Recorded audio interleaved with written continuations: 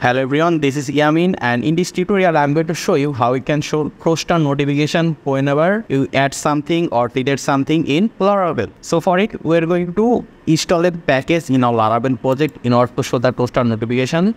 And in order to install the package, we need to run this command, composer required php flasher toastr Laravel. So we'll copy this command, and after that we'll go to our project directory. We'll go to our Laravel project, open a command prompt here, we'll say cmd. Then here we're going to paste the command, composer required php flasher toastr Laravel, then press enter. So it will install some packages in our Laravel project. So it will take like 30 seconds to install. So I will just fast forward the video. So here you can see the installation is done. So after it, we'll go back.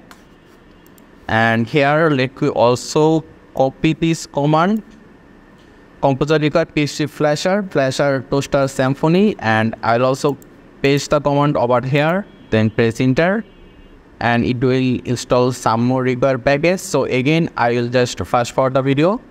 So this command is also done. So after it, you can just close your command prompt. So right now, in order to show the Toastr messages over here, what we need to do is really simple. We just need to say Toastr add success, whatever. So let me just copy this, and after it, I'm going to go to my code editor, and here you can see admin controller, and over here I am uploading the category data from here. So right now what we'll do is that before return redirect back, we will paste this Toastr add success. We'll say here category added successfully. We'll say category added successfully. Right now save it, and after it we don't have to do anything in our blade file. So after it, if we just refresh here, then let's say over here books, then we click over here add category, and there you can see it is showing us the Toastr message over here, and after a few seconds it will just disappear. So right now, let's say you want to have a close button for the message. So for it, what you need to do is you need to write close button like this. So let me just copy this, and right now we'll go back to the admin controller, and here after this Toastr, we're going to say here close button, this arrow sign, close button to first bracket like this. If we now save it, then if we now refresh here, let's say this time electronic, and click on add category, and there you can see this time we have a close button right now. If you click on close button, it will be removed. So right now, let's say you want to show the success message for like 10 seconds. So for it, what you can do is here, after the close button, we can give this arrow sign.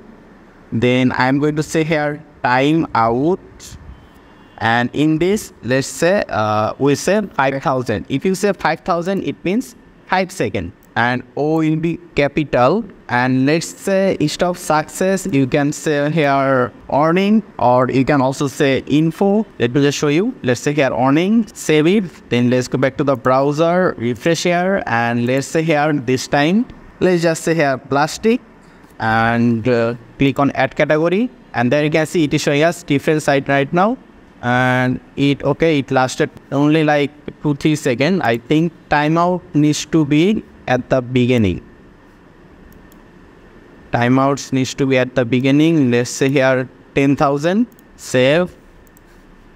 Refresh. Let's say ABC. Then click add category, and there you can see it will last for 10 seconds. But if we just take our cursor, it will finish sooner. Let me just show you again. Let's say BPN. Click on add category, and there you can see it is moving slowly, but the moment we take our cursor over here, it will move fast. Okay, so instead of earning, we'll say here success. You can also use danger or info. So we say here success, save it, then refresh here, and we're going to say this time mobile.